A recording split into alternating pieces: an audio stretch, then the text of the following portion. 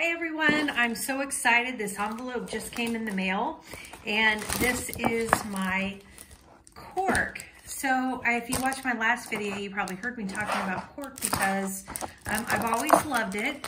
But when I went to the holiday gift show not too long ago, I saw cork earrings everywhere and it just kind of inspired me. I've done cork earrings before, but I haven't done a whole lot of them. And so it just inspired me to get busy with cork. And so I ordered a bunch of things. These must be samples. I'm guessing that oh, that's not cork though. Those must be samples they threw in for me. I always love that. And I thought I'd go through my cork with you today. I'll link up all these places in my blog post. If you open the description of the video, you can see that. So this is a really cute floral. I thought I'd turn it over so you could see what the back looks like. So it's kind of that knit looking fuzz, similar to a lot of the faux leathers. I got this great plaid cork. Kind of put it like that so you can see how thick it is. I just love the look of the corks.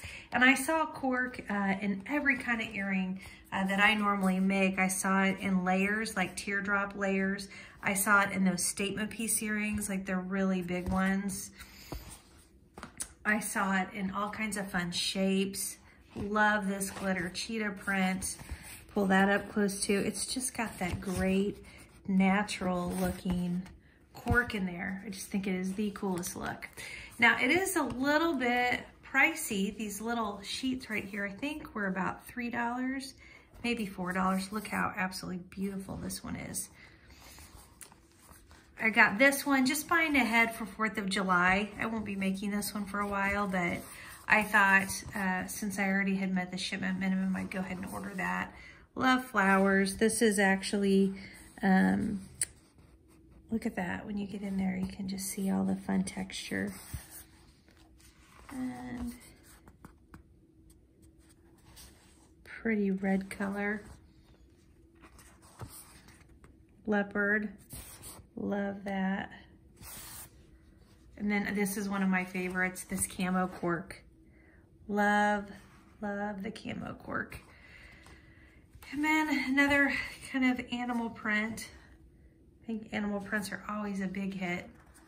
It's a simple plaid, simple houndstooth.